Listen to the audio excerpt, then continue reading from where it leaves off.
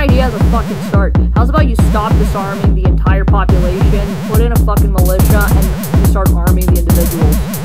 How's about that? How's about we just stop this fucking charade of putting more funds towards the fuzz after 2 fucking years you idiots out here in Montreal have been calling for defunding the fucking police, and now even your localized military, they're scrambling themselves so much that they can't keep up with the fucking crimes and violence going on in the local area that they have to call in the freaking mafia. Oh, the mafia, those guys are doing illegal activity?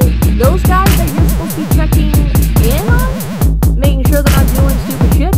But the rest of us, we're not allowed to defend ourselves, we're not allowed to own a gun, we're allowed to have SUVs though. A lot of yous wanted the glorious Hummers, those also look pretty militarized, but nobody was bitching about that.